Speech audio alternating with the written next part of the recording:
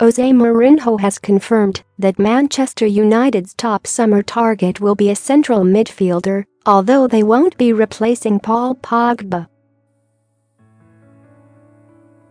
Reports had claimed the France international was keen to leave Old Trafford, something Mourinho furiously denied, and United's scouring of the market for a new midfielder added to concerns that Pogba was on the move.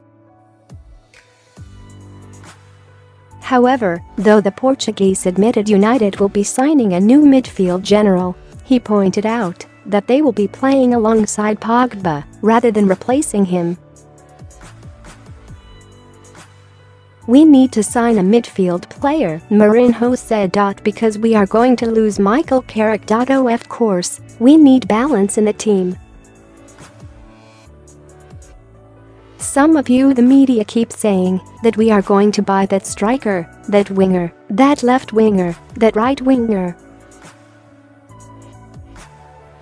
You can accuse me of many things, but you cannot say that I lied to you. When I don't want to say things, I don't say them. But I don't take you in other directions. We are looking, and we are going to try to sign a midfield player." Carrick had bigged up Scott McTominay as a potential replacement for him, but while Mourinho is a fan of the youngster, he still wants to increase his squad depth. Scott McTominay didn't arrive here from the moon.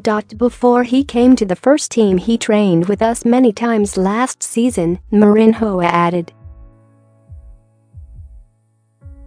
He came to us in pre-season, and then we realized that with Andreas Pereira going to Valencia, we decided not to buy another player because we had Scott McTominay ready to step up.